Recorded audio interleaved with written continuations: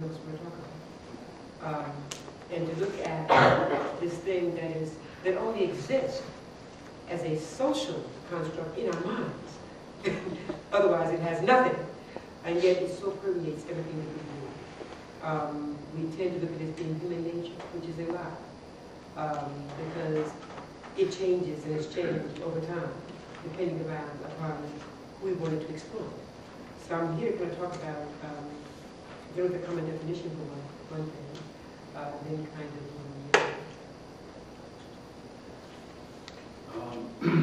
I teach a course in social justice and equity on the master's level and also on the doctoral level.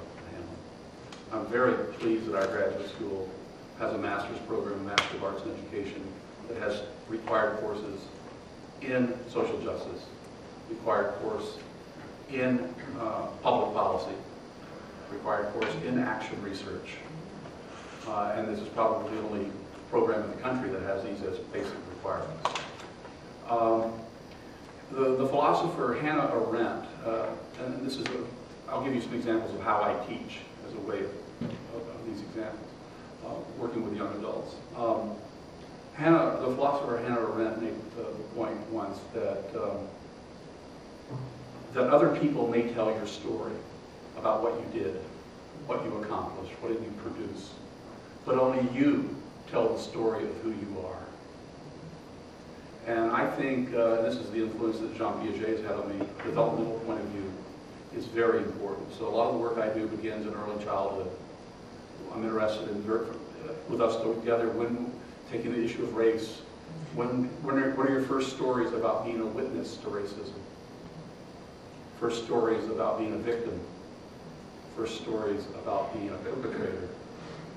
First stories about being an ally? And how does this connect to your own life? The notion of narrative and story, very quickly, I was born in 1949 in Alexandria, Louisiana, in a very segregated place.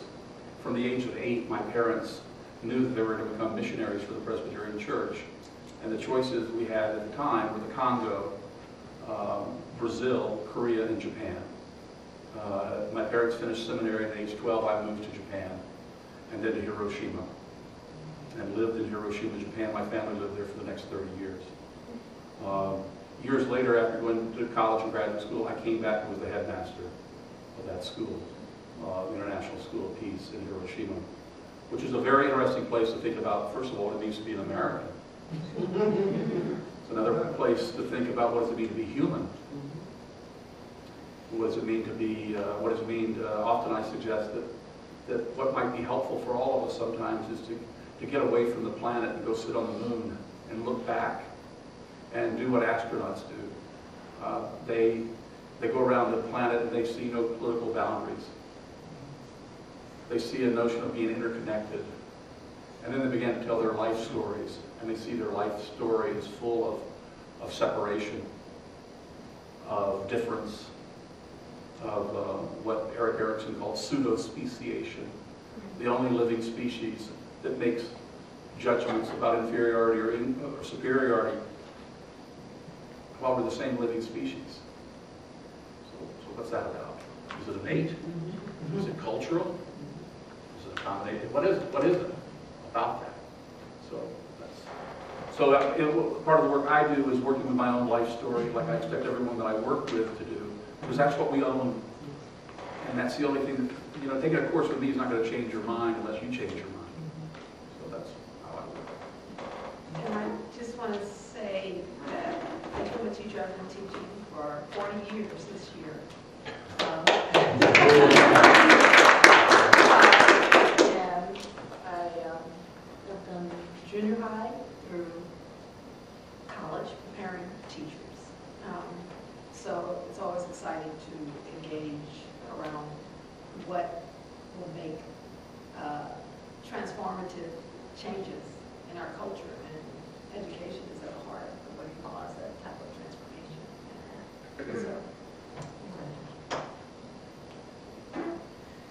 So the focus of social justice really, as you listen to the themes that we heard, is really about having a deeper reverence for humanity and about how we arrive there and how we can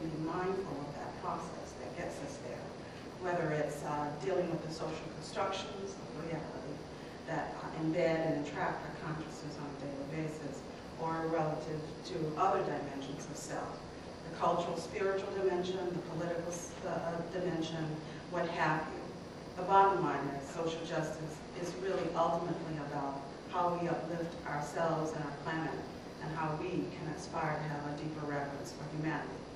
With that, I'd like to ask the panel if they have other thoughts relative to the definition of social justice. Thank you. I would approach it as follows. It's obvious I'm an African-American male, and I did grow up in a segregated community. And just for those of you who've heard that term, that means that in the community I grew up in, there were no whites at all. We didn't go in the white community, they didn't come in the black community.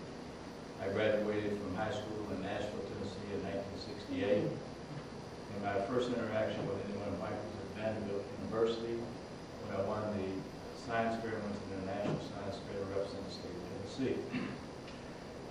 My interest is it really deals with the major demographic group in the U.S., African American black males, which experience the poorest educational outcomes.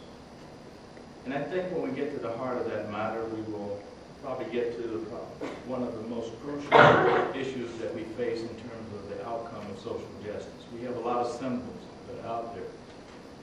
But if you define the problem, then the solution to the problem will give you the ultimate, and that is you have either achieved the social justice you set out to achieve, or your hypothesis was probably not correct.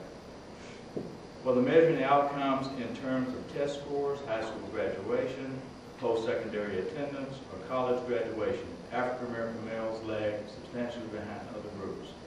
It is widely recognized that unequal education outcomes lead to unequal economic consequences throughout the life course.